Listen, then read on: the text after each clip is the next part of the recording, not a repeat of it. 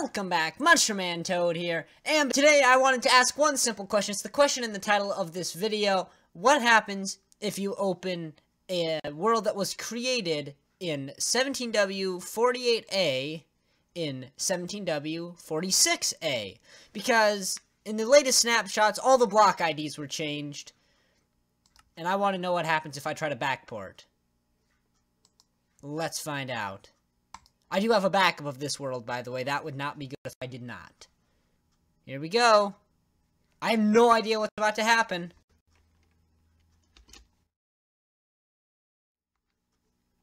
Whoa.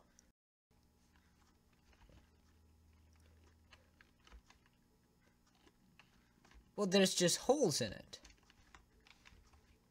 It goes from plain... Okay, so no, part of it's plains, part of it's desert. Okay, so first of all, certain chunks have clearly corrupted. That's fine. There's a random hole there. Must be from something I did earlier. Yeah. Now we got slimes. Definitely got slimes, of course. So what it looks like to me is it merged with the Superplot world, but I can't figure out why my optical illusion inducer didn't get wiped, while every chunk with a block I'd updated in it did. And I'm seeing something there on the edge. I don't know about you, but I'm going to hop into creative mode, or spectator mode, and just fly over here. Oh! So it's basically changed the entire world generation to a super flat. I mean, that's pretty interesting.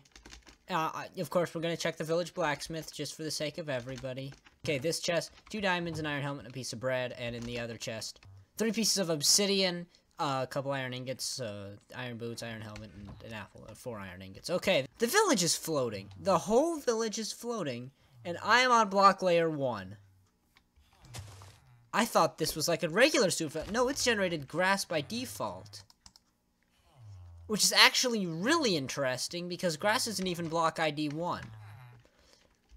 Okay, there is something weird going on. I'm going to create a new world in the new snapshot, and then try to load it back here, and see what happens.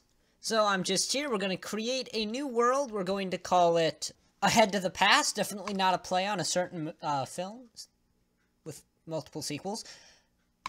And we're just going to create the world. We are in the snapshot 17W48A, as I will show in a moment. Ooh. I have not actually tried to generate a new world in this snapshot. Apparently we have to prepare spawn areas now.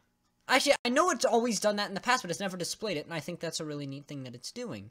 Okay, so world gen actually looks pretty normal. I just want to fly around, load in some chunks. Chunk loading seems slower, but that could just be because I'm without Optifine and I've got all my graphics settings turned up, which is probably... yeah, it's murdering OBS. But yes, anyway, we are on snapshot 17W48A, so now I'm going to go backport it, and we're going to see what happens. Just one other thing I want to mention while I load up this world. Updating your old world to the new format seems to work fine. Here we go! World is loading in!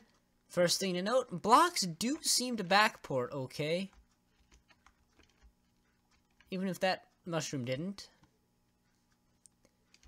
So now we're going to go fly out to the edge of where loaded chunks should be and see if anything's changed.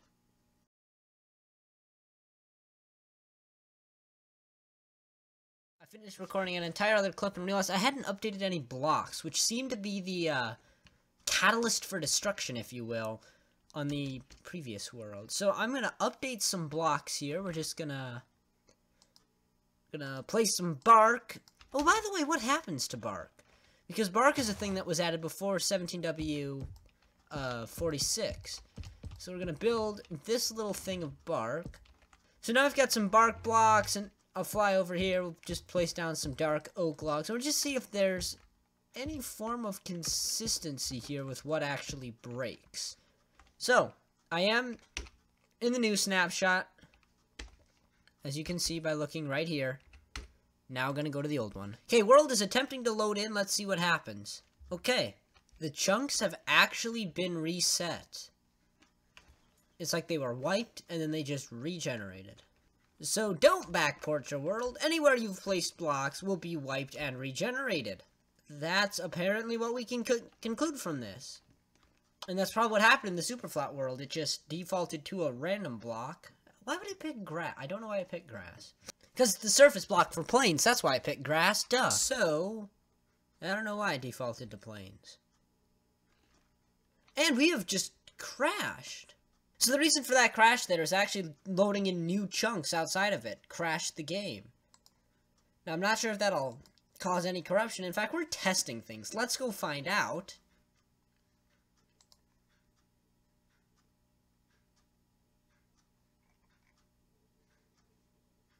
Yeah, it crashed again.